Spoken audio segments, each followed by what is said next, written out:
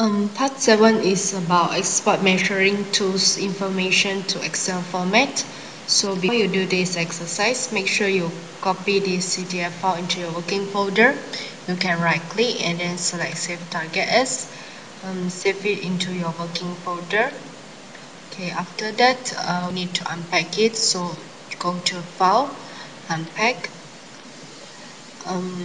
This file, open it and then select Unpack.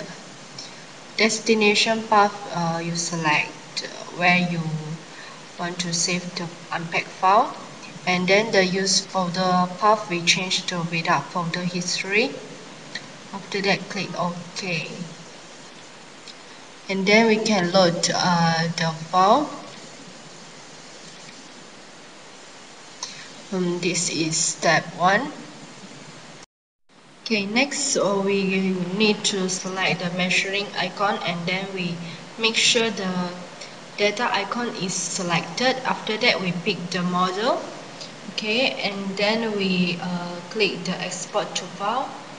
Okay, this report preview is open.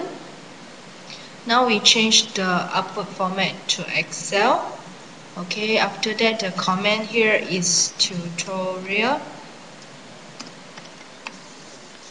Okay, and then the file name is this one, so we accept the default name of the file. Okay, and after that we click this capture image button, so we capture this image. Okay, and then click OK. And then we need to browse for output folder. Okay, put it into your working folder, or you can just make a new file. Okay, and after that I click this create report icon.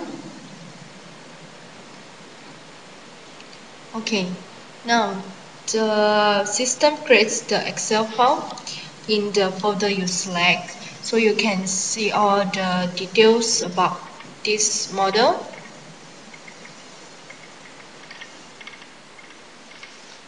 Okay, this is expert measuring tools information to Excel format for part number 7.